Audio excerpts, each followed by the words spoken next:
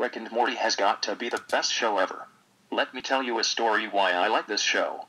The show revolves around the adventures of the members of the Smith household, which consists of parents Jerry and Beth, their children Summer and Morty, and Beth's father, Rick Sanchez, who lives with them as a guest.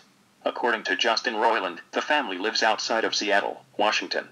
The adventures of Rick and Morty, however, take place across an infinite number of realities, with the characters traveling to other planets and dimensions through portals and Rick's flying car. Rick is an eccentric and alcoholic mad scientist who eschews many ordinary conventions such as school, marriage, love, and family.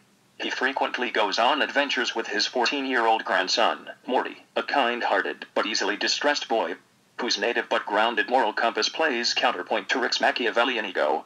Morty's 17-year-old sister, Summer, is a more conventional teenager who worries about improving her status among her peers and sometimes follows Rick and Morty on their adventures.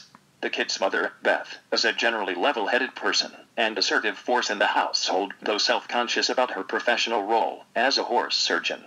She is dissatisfied with her marriage to Jerry, a simple-minded and insecure person who disapproves of Rick's influence over his family.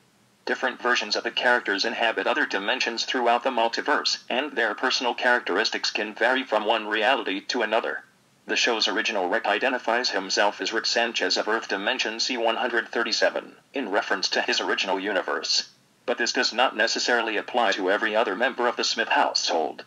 For instance, in the first season episode Rick Potion number 9, after turning the entire world population into monsters, Rick and Morty move to a different dimension, leaving Summer, Beth and Jerry behind. That's all I like to say.